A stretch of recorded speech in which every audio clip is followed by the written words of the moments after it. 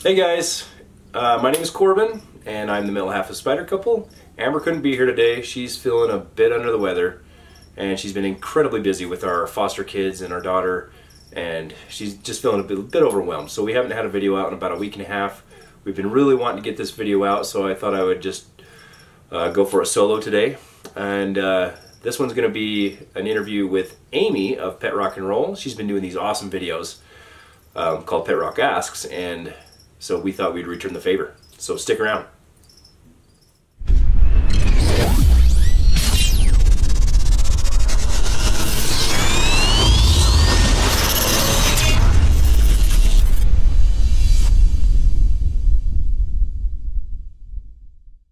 Hi Spider Couple, thank you so much for inviting me to do this collaboration with you. I'm Amy and my channel name is Petrock N'Roll. Alright, so Amy, what would you say is your top 5 favorite species? See, now that's quite hard because I love them all.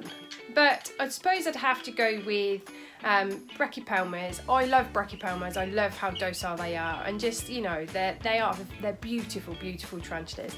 So we'll go with the Brachypelma harmori, which I do have. I have two. I have a second, probably would be maybe the green bottle blue, Chromatopelma cyanpubescens. I absolutely adore that species. And then I would probably say the Histocrats gigas, which I do have. I have one of those. She is 11 and I've had her since she was a sling. And see, I'm trying to think of the ones that I've got. Let's see. Oh, Carabiner versicolor, that's got to be on that list, most definitely, and I have two of them. They're slings at the moment, but yeah, I have two of them. And maybe the last one is probably one that I don't have, which is a Lasiodora parahibana. They are so underrated, but they're beautiful and they get quite big as well. So my biggest tarantula in my collection is my Histocrats gigas, but I would like to get an LP, maybe see if I can get something that's bigger than my H gigas. That would be kind of awesome, do you not think? I hope that answers that question for you. Alright, question number 2.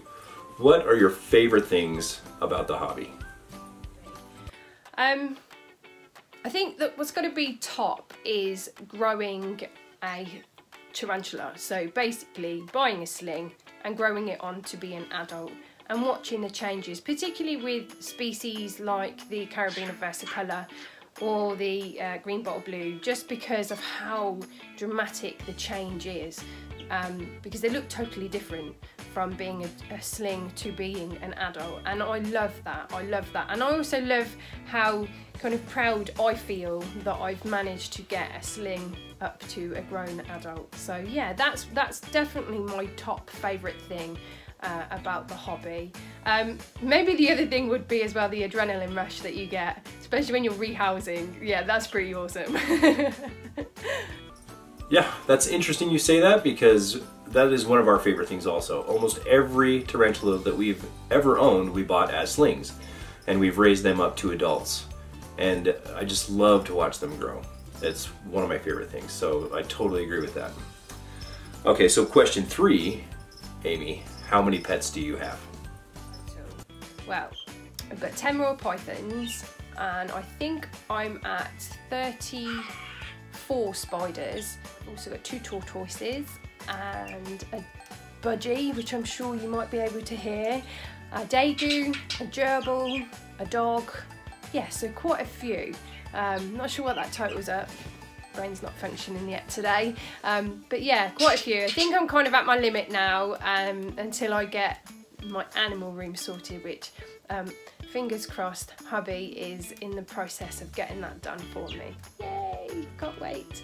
So yeah, lots of animals anyway. Wow, so if I did my math right, that put you at 50 animals, and that video you just released about the invert show, I'm sure that just bumped you up even higher. And you've got us beat by quite a bit. We have 33 tarantulas last time I counted. We have a couple snakes, a dog, and a gerbil. So that's awesome. All right, Amy, last question. What would your advice be to new keepers?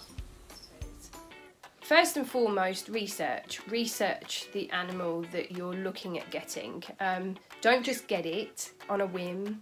You need to really look into, how you need to care for it. Make sure that you have the right enclosure for it. Set the enclosure up before you bring the animal home to make sure that it's spot on and you don't need to purchase anything else to go with it. So that would be my top recommendation, definitely. Research. You can never do enough of it it's just a given really, isn't it? And from my own personal experience, my other bit of advice would be to feed your tarantula the day before you intend to rehouse it. A hangry tarantula is not a good idea when you want to rehouse. So yeah, definitely feed it the day before you rehouse it. Always works, or seems to work well for me anyway. I totally agree. And funny thing, I've never actually considered feeding my tarantulas before I rehouse them, but it makes perfect sense. That's something I'm gonna have to implement in the future. Hey, so thank you so much, Amy, for doing this Q&A with me. It's been a lot of fun. Amber tells me to tell you hi. And for all you people that haven't subscribed to Petrock N'Roll, I highly recommend you do it. Her channel is absolutely awesome and we love it. So until next time, thank you so much. Thank you so much for having me on your channel. It's been an absolute pleasure working with you. I think you guys are amazing and I'm really, really happy to work with you and support each other. It's great. So until we speak again, take care. Bye.